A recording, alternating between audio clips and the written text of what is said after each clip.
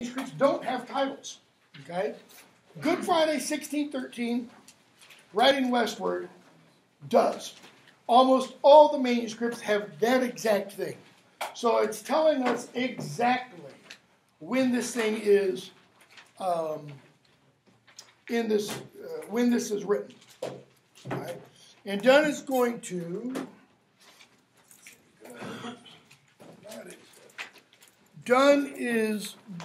to, in this poem, play once again on that notion of sphere and intelligence. Let man's soul be a sphere, and then in this, the intelligence that moves, devotion is. And as the other spheres, by being grown subject to foreign motions, lose their own, and being by others hurried every day, scarce in a year their natural form obey. Okay, so let's unpack that. I mean, it's not the end of the sentence, but we'll stop there.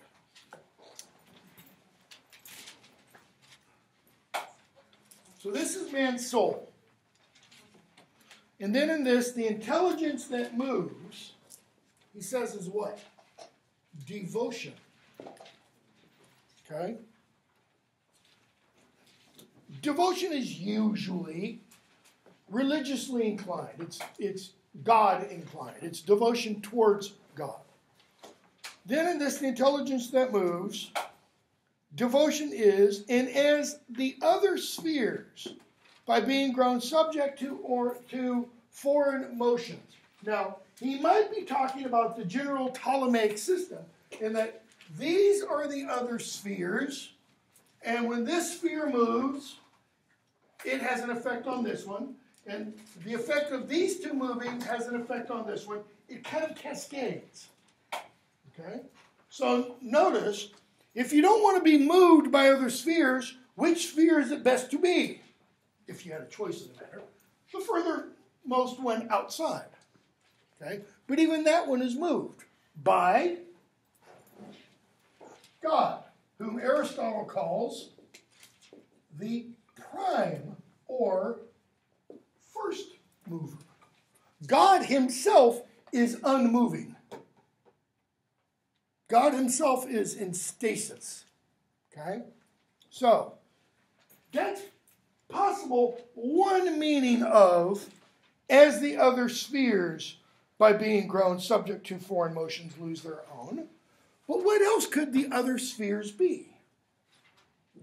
Well, if let man's soul be the sphere, then these other spheres can be other men's souls. Okay? By being grown subject to foreign motions. Remember Sonnet 116 by Shakespeare? The let me not to the marriage of true minds and made impediments. What does he say about time? And time's sickle compass. Though we come within the, he says, the orbit or sphere or circle of others, that's one sphere bumping up against another one. So what does that do? It causes the motion of this one to influence this one, the motion of this one to influence this one. Okay?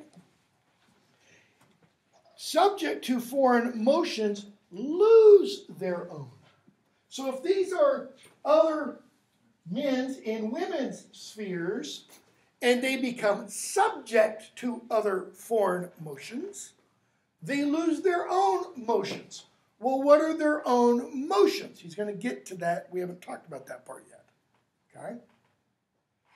Lose their own in being by others hurried every day.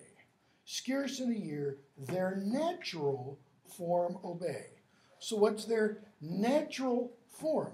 The idea of the natural form of the sphere, okay? Again, it's going to come up a little bit later, but I'll give an idea of it now. It's to do what? If the sphere is the soul, not this thing, What's the natural form of the soul? What is the natural motion of a soul? What is the soul created, so to speak, to do? It's to rise. Why? It's to go back to that from which it came. God. Now, this is a real prevalent idea in the Middle Ages. Okay? Not quite as much in Donne's day, but Donne loves this kind of mentality. It is all throughout, if you've ever read it, Dante, the Divine Comedy, is all about the soul ultimately doing what? Going back to, as Donne put it in one of the Holy Sonnets, its first state, its first seat. Okay? So, that's what it's supposed to do. But what happens? The motion of other souls kind of knocks it off track. And it loses its destination. Why? Because it is being by others hurried every day. Scarce in a year, their natural form obey. That is where they ought to aim to. Pleasure or business, so our souls admit for their first mover and are whirled by it. God is supposed to be the first mover. God is supposed to be the thing that draws us onward. St. Augustine says everyone has a God-sized hole. And everyone essentially tries to fill that hole with one thing or another. St. Augustine, before he became a Christian, tried to fill it with sex. Read his Confessions. Lived a pretty raunchy life until he discovered religion, so to speak. Okay? He says people fill that hole with all kinds of things. Well, in our modern society, what is one of the top problems in the United States today? Supposedly, it's the opioid addiction problem. Okay? That's something people are trying to, so to speak, fill the hole with. Okay? So you try to fill it with drugs, you try to fill it with technology, you try to fill it with clothing, you try to fill it with sex, you try to fill it with booze, you try to, whatever. Okay? Pleasure or business, Donne says. So our souls admit for their first mover. We cross out God and we fill it with pleasure. Well, there's St. Augustine and sex. Or some business. Okay. What is this word really? It's two words. Or it's a word with a suffix. Busyness. Busyness. Sorry, God, too busy for you. Right? I mean, think about your lives right now. You have this week is your final week, full week of classes. Next week, Amberly's eyes get really big, like, oh my God, you're kidding me. Next week, you've got a half week, and then you've got final exams. Some of you are graduating, probably, okay? You're graduating, you're thinking, thank God I'm out of here, et cetera, your life's going to go on, et cetera. Yeah, your lives are a little busy right now.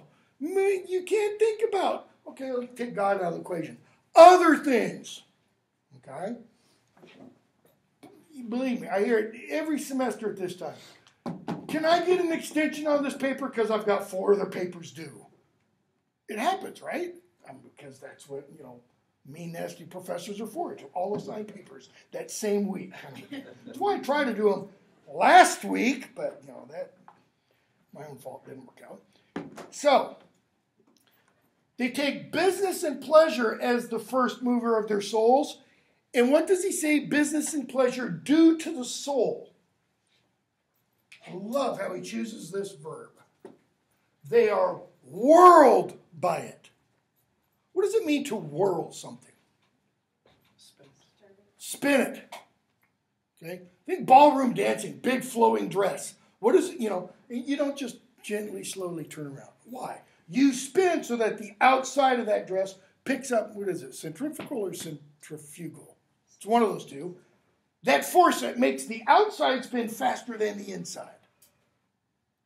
So what do business and pleasure do? Is this a nice controlled rotation?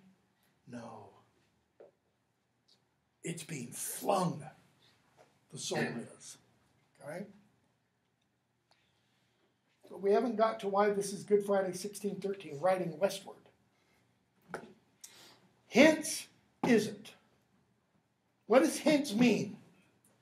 From there is it that I am carried towards the west this day, when my soul's form, what?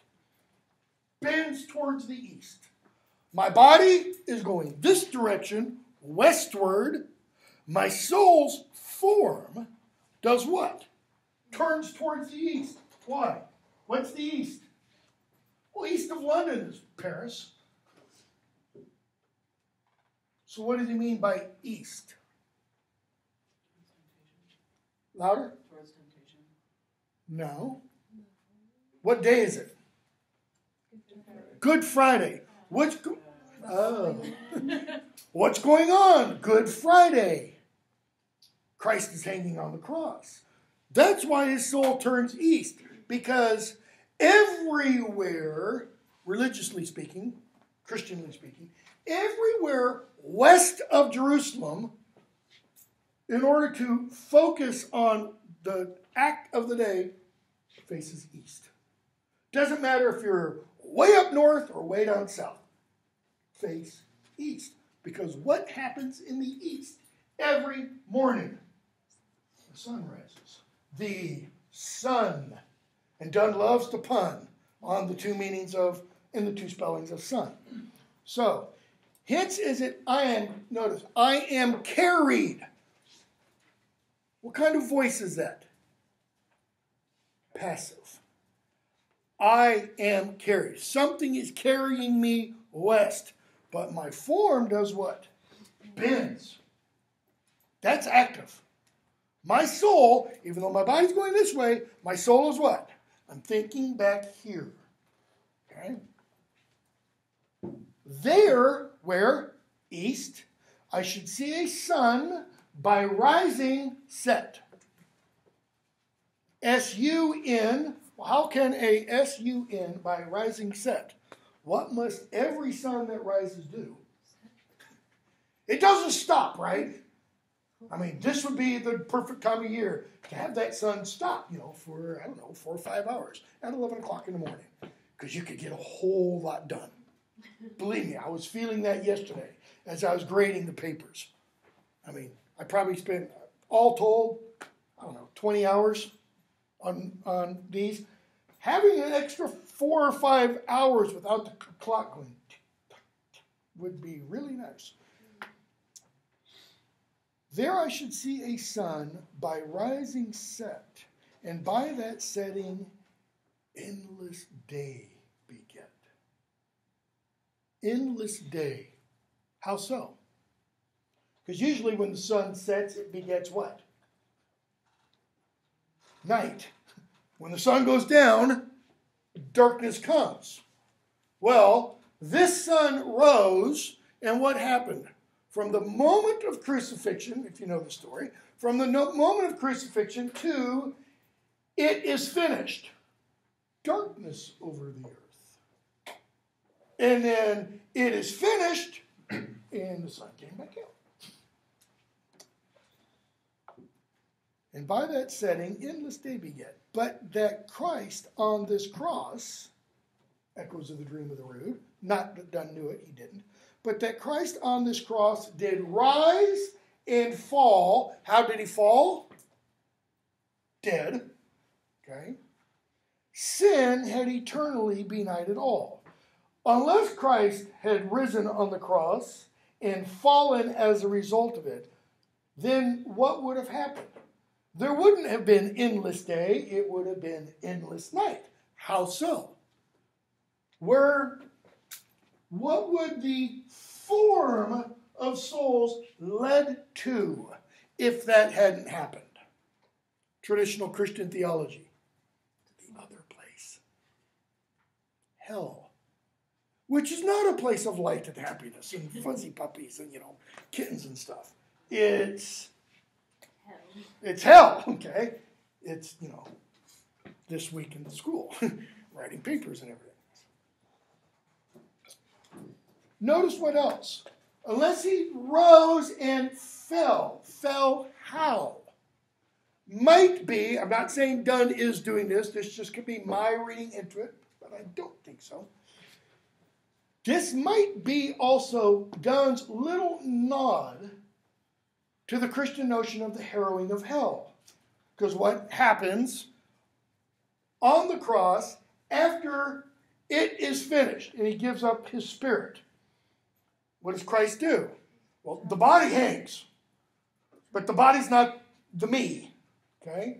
So what is the me that is Jesus doing at that point, according to the Christian idea of the harrowing of hell? Goes down to hell and does what? Saves sinners. Breaks the gates open. Okay? He doesn't go up and go, hey, Satan, can I get out a few people? They love me. Goes down, breaks the gates open. Okay? Some of the early church fathers talk about this. Dante describes it in great detail. So that when Dante gets to the city of Dis, which is the city of hell, the gates are destroyed. Right? Some of the early church fathers say that because of that, those who are in hell are those who want to be in hell. Because it's not a prison anymore. It's like being at a prison, but no cell doors.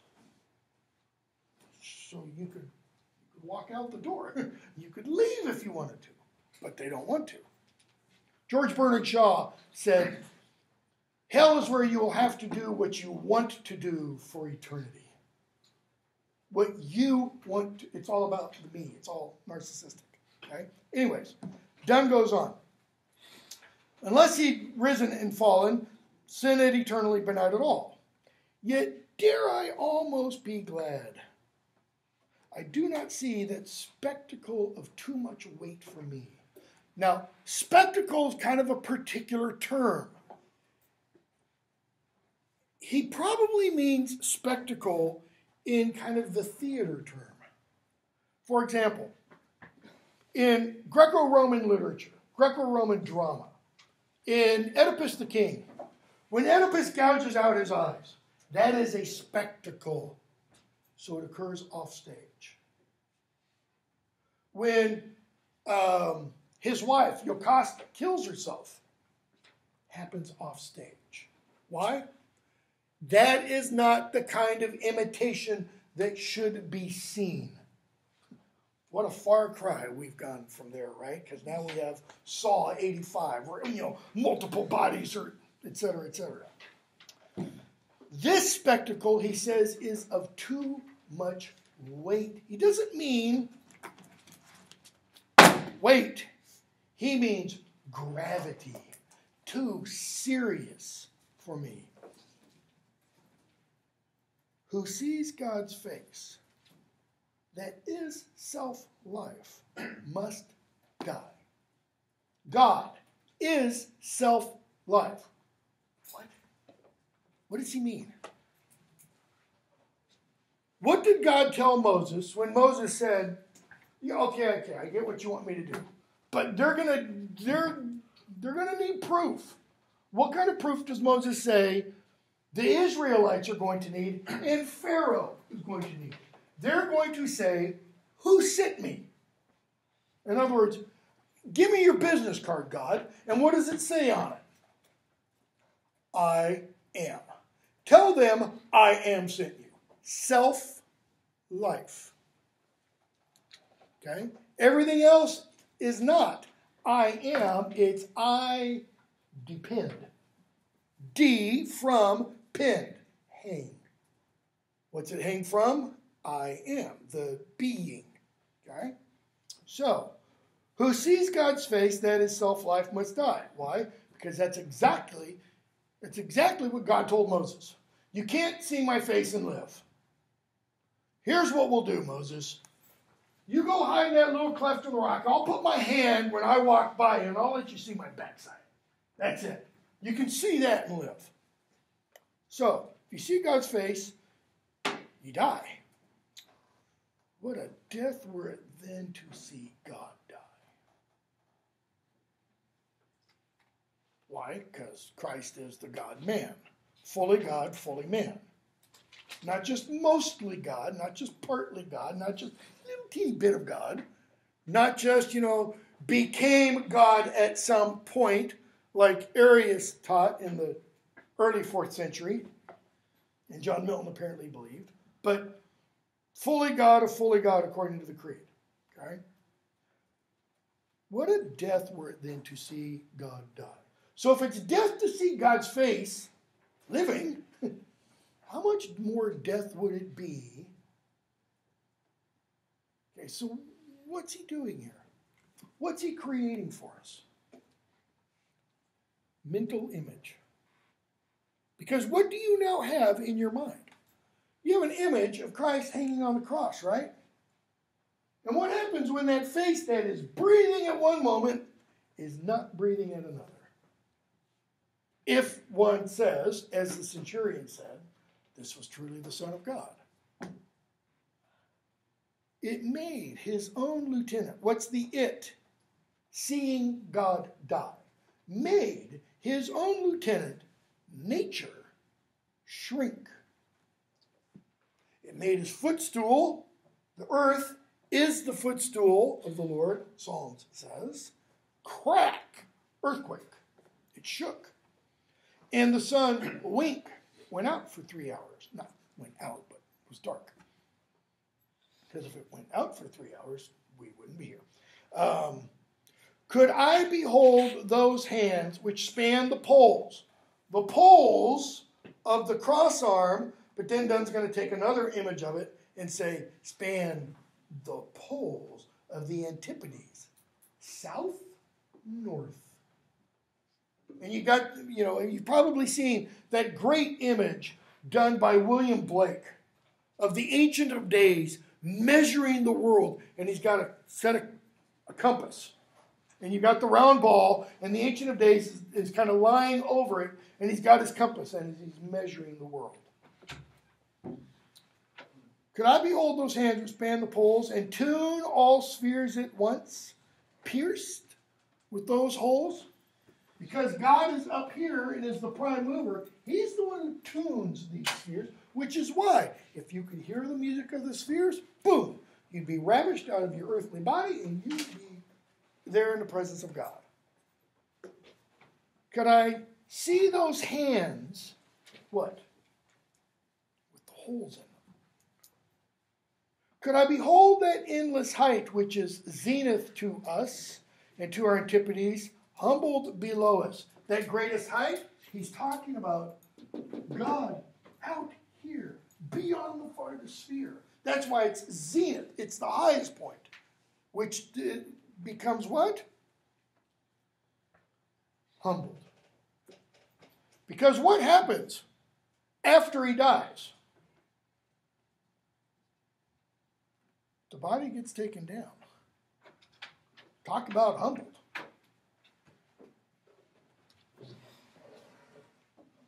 Or that blood, which is the seat of all our souls. The seat there means is the origin. It's the source of all our souls. If not of his, make dirt of dust. Or that, drawing a distinction. Dirt is moist dust. Dust is dry. Dirt is moist. Okay? So, the body's hanging on the cross and blood is dripping down. Make dirt of dust, or that flesh which was worn by God for his apparel, ragged and torn. God put on flesh. That's what incarnate literally means. If on these things I durst not look. Well, why does he durst not look? Well, one reason is what? He's riding westwards. He's not physically turning and facing the cross, so to speak. So if on these things I durst not look, why else does he durst not look? Go back to line 7. What a death were it then to see God die. I can't bear to look. If on these things I durst not look, durst I upon his miserable mother cast mine eye, who was God's partner here, and furnished thus half of that sacrifice which ransomed us. Okay, so I can't look at Jesus hanging out there on the cross. What about Mary? Now, most Protestants don't think about Mary at all, because Mary doesn't figure into Protestant theology at all. She's not important, other than giving birth to him, and pretty much that's it. Okay? Donne, former Catholic, now Anglican. Anglicans still talk about saints. Okay? So he says, okay, so I can't look at Jesus, but can I look at Mary? Because what is Mary doing there? Yeah, mourning, to put it mildly. Because Mary, like his other disciples, all thought what? Okay, what else though? That he was going to bring about like an earthly Son of David, Messiah, chosen one.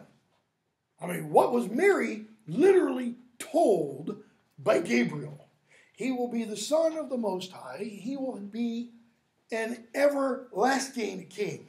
This is the Son of God. And so, okay, Son of God. But they nailed him to a cross. How does that work out? It seems like you wouldn't have any hope. Yeah. They didn't have any hope. This is why in the gospel account, after the crucifixion, what do all the disciples do? Well, first of all, none of them are at the crucifixion but one, John, and Mary and the other Marys. Okay?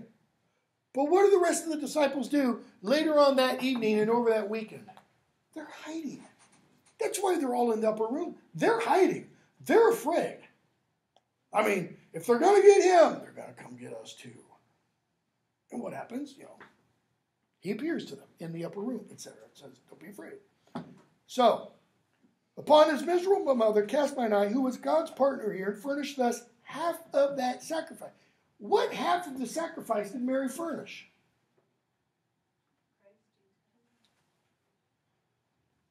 Keep going.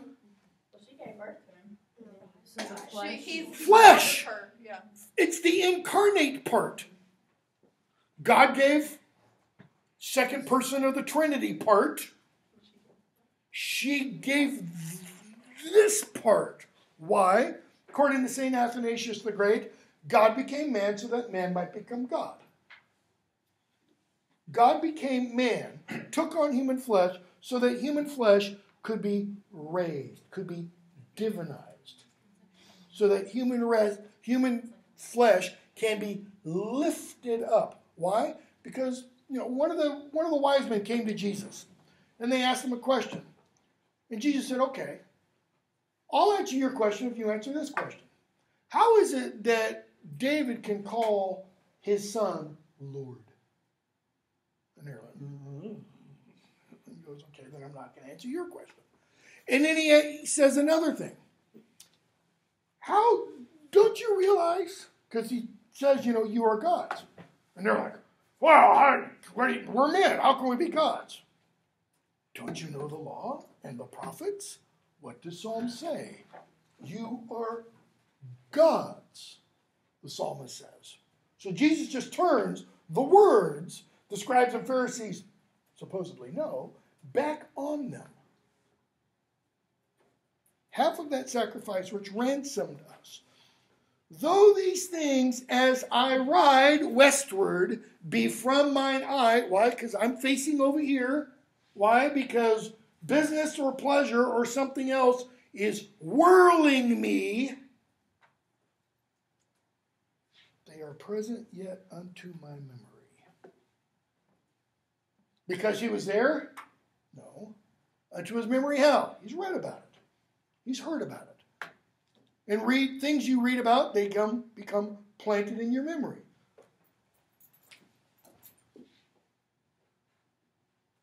This is a kind of meditative exercise. St. Ignatius of Loyola, okay, founder of the Jesuit order, the same guy that Donne wrote a little polemical tract called St. Ignatius's Conclave, where he put St. Ignatius and the Jesuits in hell. They're the ones who started, the Spanish Inquisition, the Jesuits, okay? St. Ignatius came up with these spiritual exercises. And what you did in the spiritual exercises is you imagined a spiritual event, okay? And so what do? You conjure that image in your mind, Christ on the cross. You see that image. You picture it entirely. And then what? You apply your will to that image. That is, okay, here's the image. It's real, so what does it mean to me? And then you go live. Well, we've already talked about this. Roughly 500 to 800 years before Ignatius. That's the dream of the rood. The dreamer has a vision of the cross. The cross speaks to him. And the cross tells him what? Now remember this image and what? Go tell others. Okay? So these images are present yet unto my memory, that for that looks towards them. Physically I'm riding away. My mind, however, looks toward the cross. And thou looks towards me. This is where it gets tricky. Not tricky, hard to understand. Tricky, Donne brings it down to the very, very personal. Thou, who's the thou?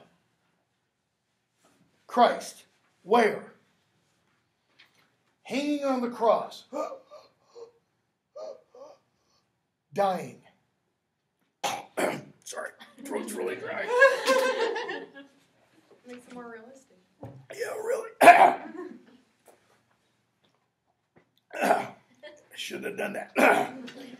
I've got chronic laryngitis chronic tonsillitis to begin with. That wasn't smart. And thou lookst towards me, O Savior, as thou hangst upon the tree. I turn my back to you. What does turning your back to somebody indicate? Abandonment. That's why, the most prominent blessing in the Old Testament is what? May the Lord make his face to shine upon you.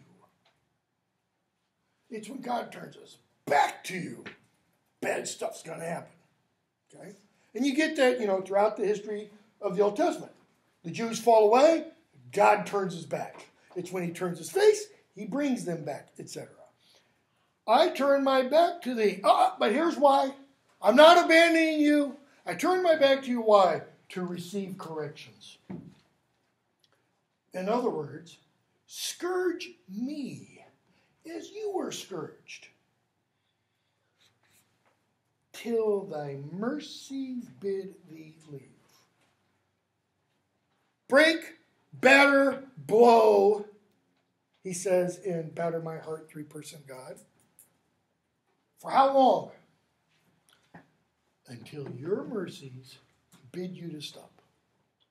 Mercies gets translated. The word that is used in the Hebrew and the Greek, whether you're talking about the Hebrew Old Testament or the Greek translation called the Septuagint of it, the word in either the Hebrew or the Greek gets translated either mercy in the King James, which had been published in 1611, or gets translated loving kindness. For your loving kindness endures forever. Same thing. Beat me until your loving kindness bids you stop. In other words, until I'm done. Pun intended. Oh, think me worth thine anger. Punish me. Okay, now what does that imply? Think me worth thine anger. What is the speaker suggesting? That God punishes people to like correct them. Okay. Doesn't like the Bible say like you discipline who you love? Yeah. Think me worth thine anger. The speaker is suggesting something about the one whose anger the speaker wants to receive. The speaker doubts. The speaker doubts that God thinks him worthy of correction. Okay? Think me worth thine anger. Punish me. Burn off my rusts and my deformity. Restore thine image so much by thy grace that thou mayst know me, and what will happen? And then I'll turn my face. Okay? This is an entirely Protestant idea. Because Donne is saying, I can't do anything at all unless God first gives me the ability to do it. For example, John Milton's Paradise Lost. In Paradise Lost, you have Satan and his henchmen, his crew, his posse, if you want. They're all chained down to the lake of fire. And Satan's face is like, this. It's like in Young Frankenstein when Gene Wilder gets caught in the bookcase. Put the candle back. Well, Satan's face is pushed down into the lake of burning fire. And he can't do anything. And we're told, meanwhile, back in heaven, God looks down at Satan and gets a little smile. And the little smile allows Satan to kind of go, just lift up a little bit off the lake. And that's when he starts rousing his troops. And if you read Milton's Paradise Lost, there's something wrong with you if you don't get to book 3 and he reads Satan give his rousing, Henry V St. Crispin's Day speech and think, wow, what a leader. This is the kind of guy I could follow into hell, and beyond kind of a thing. Okay? Which is why William Blake said Milton was secretly of the party of Satan. That Milton secretly had a thing for Satan. He really liked Satan. It's like, no, not really. There's other reasons for that. The point is, Satan can't do anything until God allows him to. Well, that idea is in the book of Job. What happens in the book of Job? Job's a wonderful, righteous person. Lots of kids, lots of stuff. And we find out every now and then, the sons of God have to come before God. Well, who are the sons of God? Angelic beings.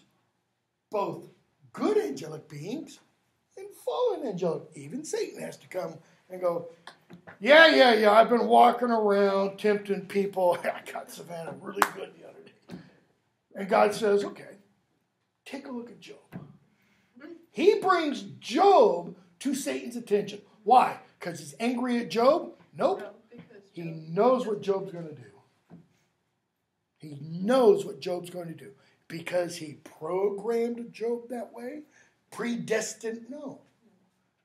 The thing we talked about a long time ago, God's eyeball, perspective, everything, single point of time kind of a thing.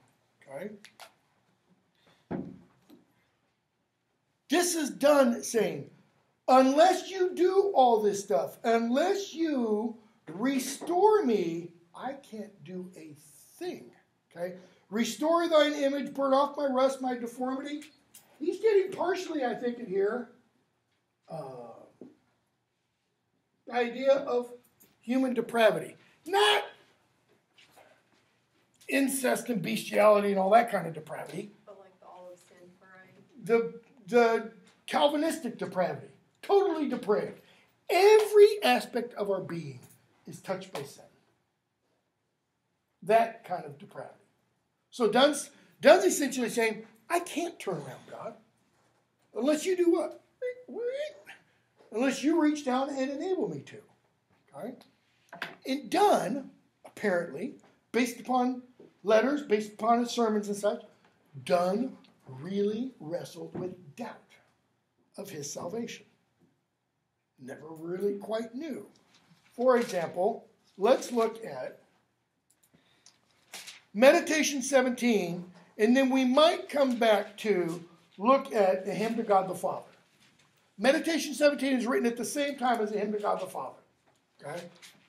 So Meditation 17 is one of, let's mention how many, 23 meditations Donne wrote in the winter of 1623-24. He got sick. He thought he was dying. Okay? It's page 940 and 41. Thought he was dying. So he writes this book called Devotions upon Emergent Occasions. Emergent, like emerging. Well, what would the emerging being from? Death here to life there. Okay? And so there are 23 of these. And the structure of these is you have a Latin phrase, an English translation, a long meditation, and then there's also usually a long prayer. Okay? You don't get the prayer here. You get the long meditation. So, Nunc lento sonitu dicunt morieris. Now this bell tolling softly for another says to me, thou must die. So why is there a bell tolling softly? It's English custom. This goes way back. In England, traditionally, let's say you're in a small village. Somebody in the village is deathly ill. When the people in the village suddenly hear, boom, boom, and they hear a bell ring 8 times, pause, they know a woman has died. 8 times for a woman, 9 times for a man. Okay? So it would ring, there'd be a pause, and then it would ring again. And it would ring for the number of years the person lived. So, 5-year-old Freddie dies in a farming accident. You hear 9 bells, and then 5. If you're not expecting 5-year-old Freddie to die, that comes as a surprise, that some 5-year-old in the village has died. Now, imagine you're in London, and the plague hits. Bells are ringing like crazy all the time. Because people are dying left and right. Okay? So, Donne is lying in his bed near St. Paul's, and he hears this bell tolling. The bell is probably almost constantly tolling. And he writes, perchance, he for whom this bell tolls may be so ill, as that he knows not it tolls for him. That is, maybe there's some guy who is literally on his deathbed, and they've already started ringing the bell. You know, cue the Monty Python. I'm not dead yet, you know. And perchance, I may think myself so much better than I am, as that they who are about me and see my state may have caused it to toll for me. So he first says, maybe there's some other poor slob who's on death's door, and it's ringing, and maybe it's me that it's ringing for. The church is Catholic. And he restates what Catholic means. Universal. Catholic doesn't mean that one over there in Rome. That's capitalized and prefaced with Roman Catholic. Catholic simply means universal. So what does it mean? It touches everybody in the church. The church is Catholic, universal, so are all her actions. All that she does belongs to all. Doesn't mean all that she does belongs to everybody in every place at all times. No, it only applies to those within the church. But what he's suggesting here is when someone is baptized into the church, that person what? Becomes part of me. Why? Because I am a part of that church of which Christ is the head. So like, we're going to add another skin cell, so to speak. So, when she baptizes a child, that action concerns me. Why? For that child is thereby connected to that body, which is my head too, and engrafted into that body whereof I am a member. And when she buries a man, that action concerns me. Notice the two images, birth, death. Okay? That action concerns me. All mankind, notice, all, not just Christians, all mankind is of one author and is one volume. Okay? When one man dies, one chapter is not torn out of the book. I just love this language by Donne. But translated into a better language. Think about that. Someone you know dies. They've just been translated into a better language. A more beautiful or beautifuler language. And every chapter must be so translated. Now there he kind of implies.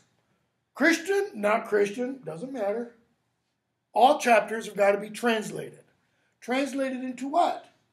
What kind of language? The heavenly language. Every chapter must be so translated. Why? God employs several translators. Okay, so what does he mean by translators? Gunshot. Not the method of choice in London these days. That's stabbing. What else? Sickness, age, the wanderer, spear, fire, water, done, chance, fate, kings, war, poppy, charms.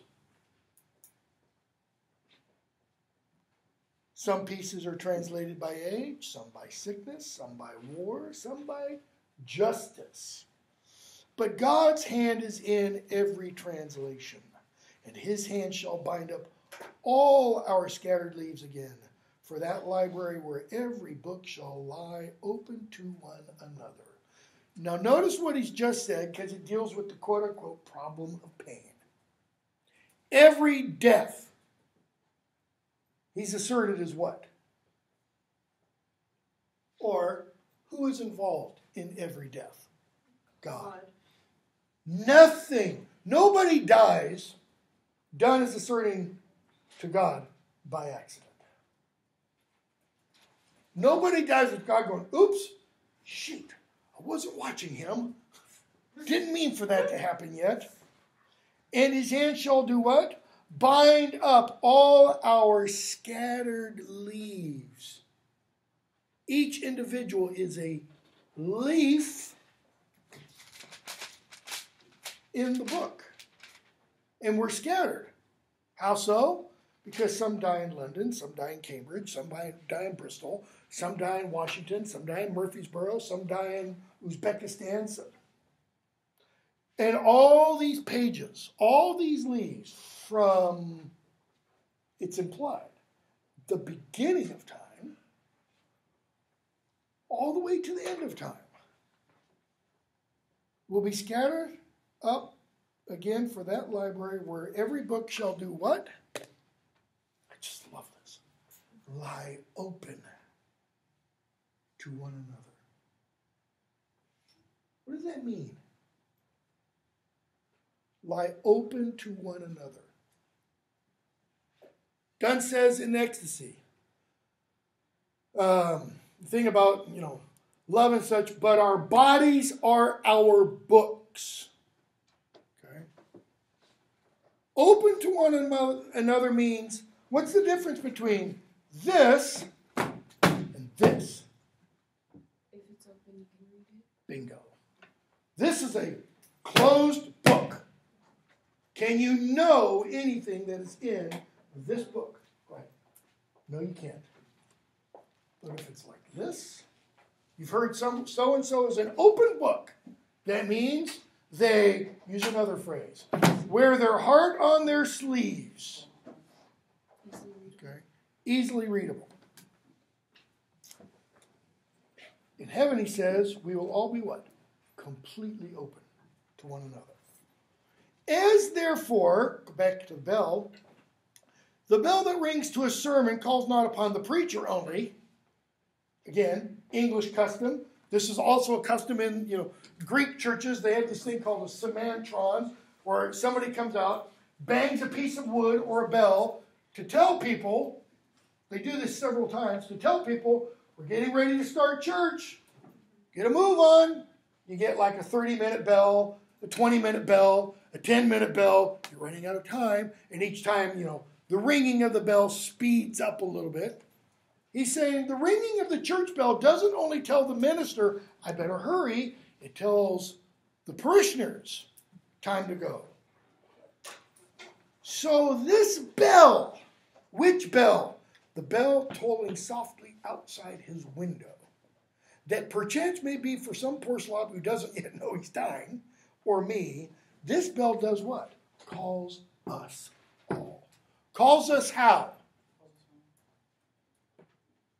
It is a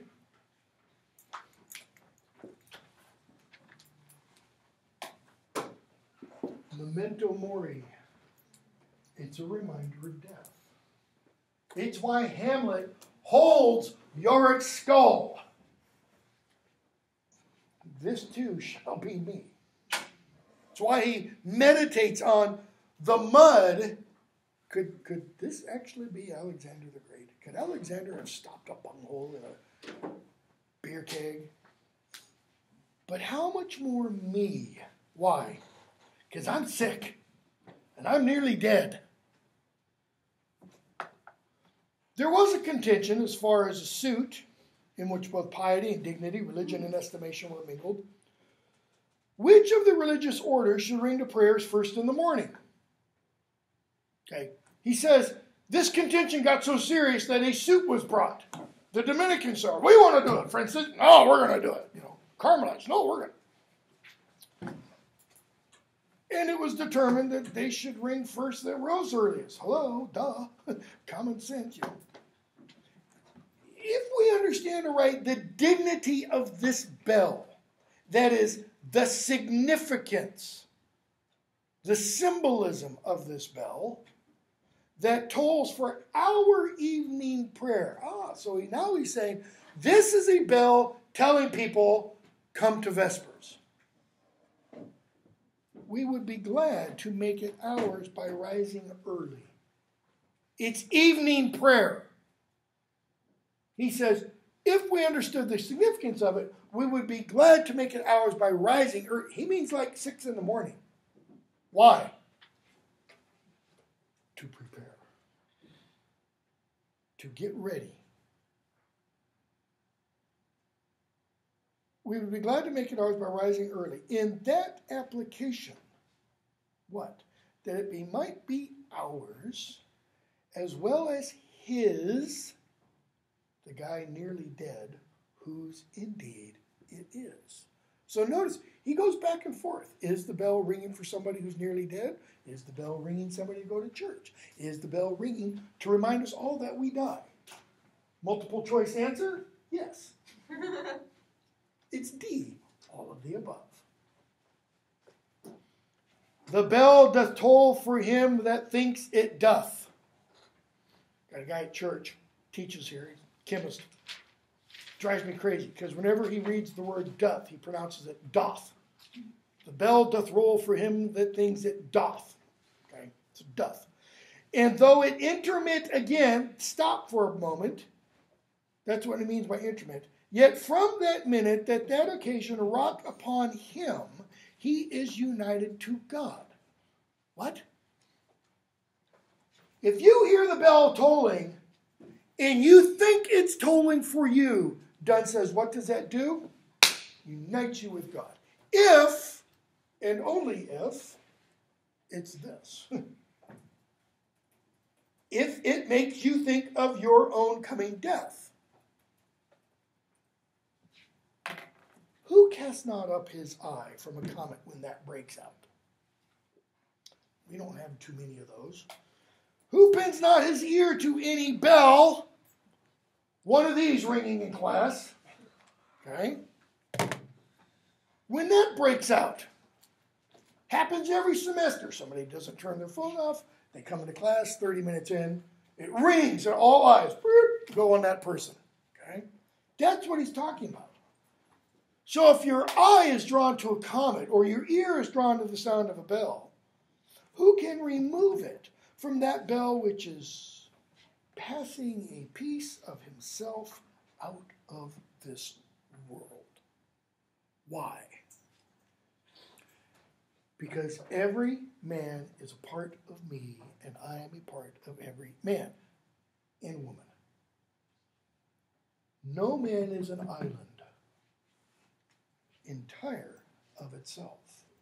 Yeah, Simon and Garfunkel stole this, being the highly literate songwriters that they were, or that Paul Simon was. No man is an island entire of itself. Every man is a piece of the continent. What's the continent? M-E-I-T-Y. Humanity. Humanity is the large thing. We are all part of that.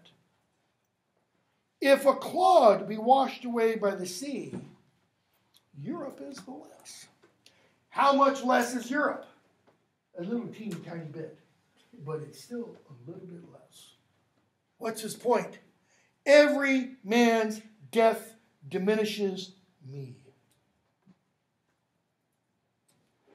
And I think, and I cannot prove this, but I think Charles Dickens was familiar with this. Because when he wrote A Christmas Carol, this had to be in his mind.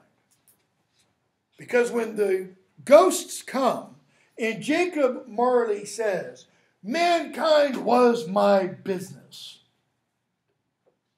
He's echoing this. Any man's death diminishes me. Why? Because I am involved in mankind.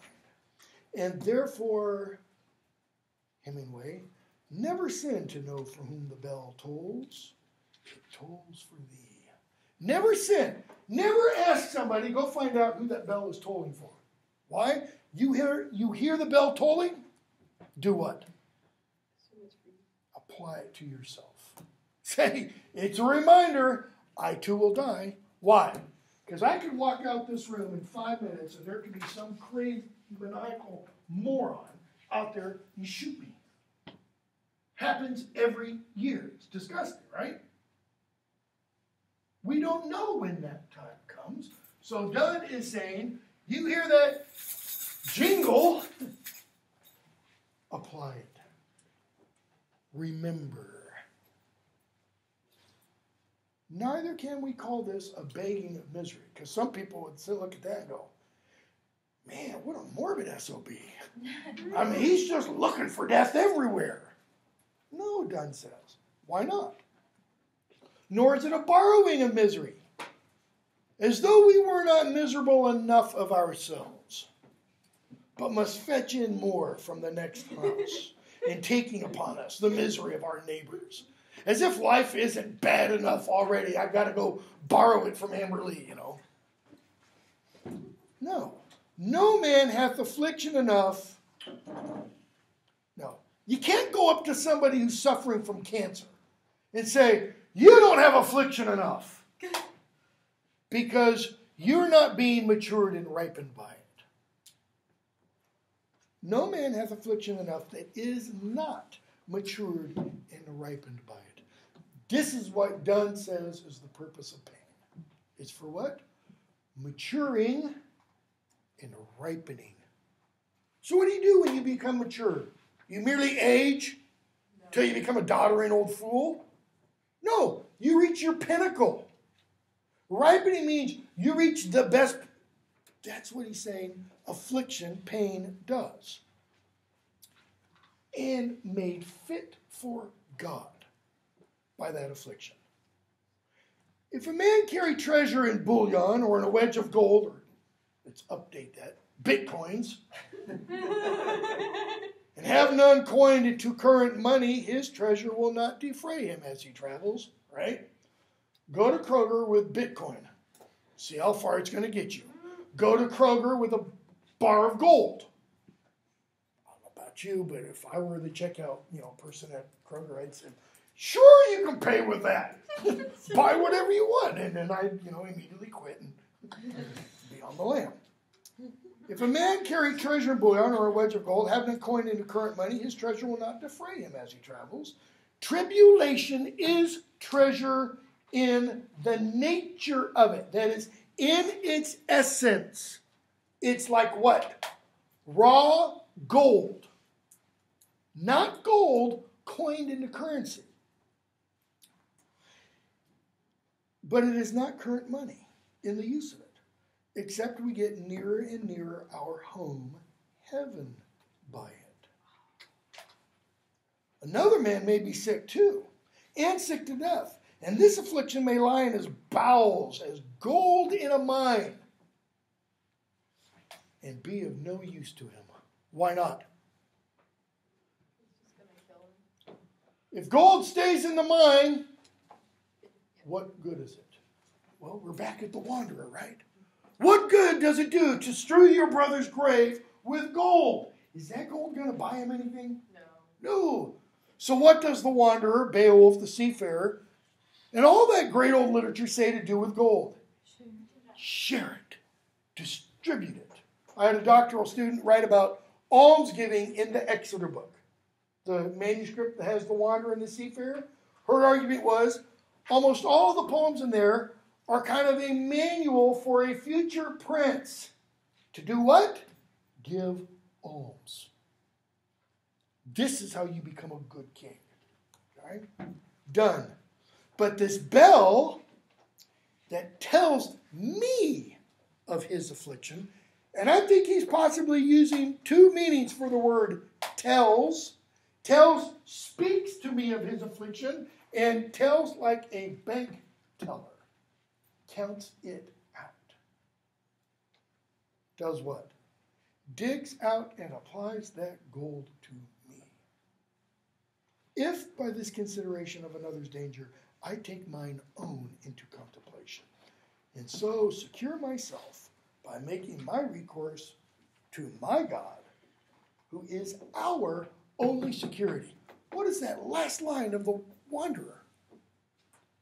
You want stability, security? Seek for it in heaven. Okay? So what's done? Done. Takes the ringing of the bell, maybe to go to church, maybe because somebody else is dying, and says, the bell tells me what? Be ready to die. Be ready when? All the time. All the time. Okay? Real briefly, 15 minutes. Hymn to God the Father on 939. Donne also wrote this poem when he was ill, okay? Had it set to music, and he had it sung to him. And he had the choir of St. Paul's sing it after he was well. Okay, so this was used in church. And he puns on his own name. This is the first thing I'd ever read of Donne, and this is what got me interested in him. I read this as an undergraduate student, and I thought, okay, that's pretty cool. That's pretty witty how he does that. Wilt thou forgive that sin where I begun, which is my sin, though it were done before? No. There's a lot going on just in those two lines. He's talking about original sin. He's talking about his original first sin, his past. And he's also saying, but it's not only my sin, because others have done it before. Wilt thou forgive that sin where I begun, which is my sin, though it were done before, where I begun? In sin did my mother conceive me, David says in Psalm 50. Okay? So that's begun, which is my sin. Why? Because I've done it. Okay? Wilt thou forgive those sins through which I run? And do them still. Okay? Though still I do deplore. And there he's echoing St. Paul. I do the thing I don't want to do. I don't do the thing I do want to do. And he prays 3 times. Remove this thorn. God says no. When thou hast done, what does he mean? When you have forgiven those sins, thou hast not done. Punning. When you have forgiven those sins, you still don't have me, D-O-N-N-E. And some of the manuscripts do read D-O-N-N-E. Why? Because I have more. In other words, okay, God, you can forgive all that stuff, but guess what? I've sinned again. This was the problem that caused Martin Luther to nail the 95 Theses to the church door at Wittenberg. Augustinian monk, pretty severe. He would go to his confessor. He would confess his sins. He would leave. He would get almost outside the church. And he would sin up here. He'd turn around, go back, up. And he came to a conclusion, I can't do confession. Why? Because I'm always sinning. I'll be forever in the confessional. Right? Luther thought.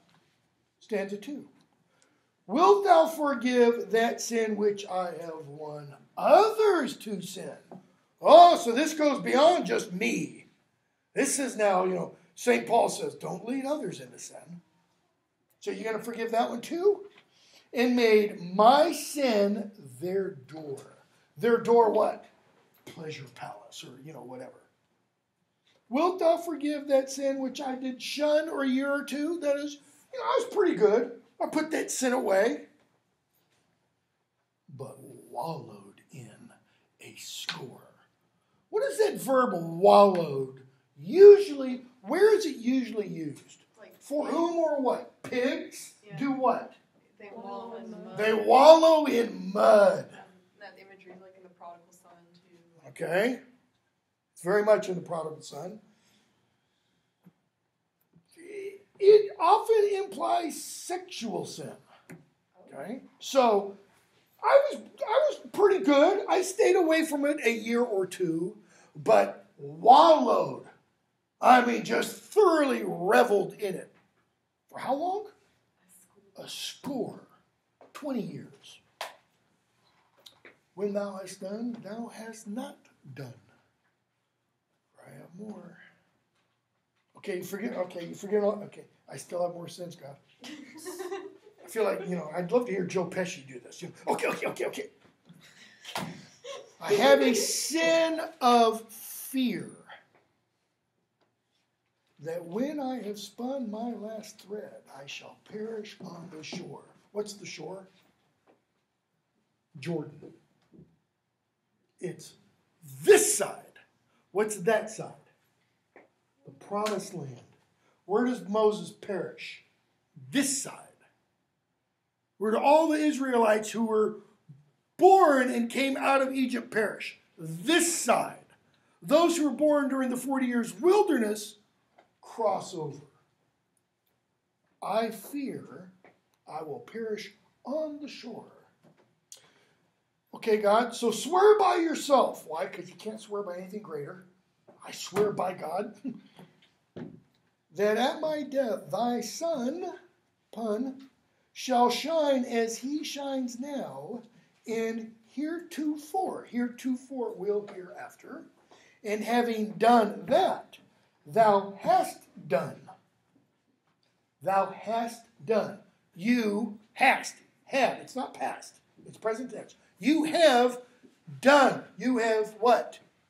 Tetelestai. You have finished it. It is completed. When Jesus said that on the cross, he didn't mean, oh, thank God, I finally get to die. He means, I've done what I came to do. Everything's fulfilled. Thou hast done. Why?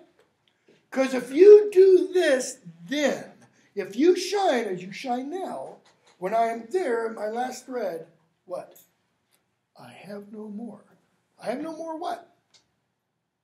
Last dying breath. No more sin. I have no more sins. Why? Because I don't have enough time to sin anymore. Notice the doubt there. What's the speaker saying? The only reason he doesn't have any more sins is because time ran out and he didn't have Exactly. more sin again. But if you have more time, you probably would do some other Exactly. So, shine then, God, as you shine now. You got to keep shining up until that very moment. Keep doing what? Keep forgiving. Keep forgiving. Keep forgiving. Why? Because I'm fallen. We go back to that sin where I begun. All right, we'll stop there. We got a few more minutes, but we'll stop. Okay, so I will post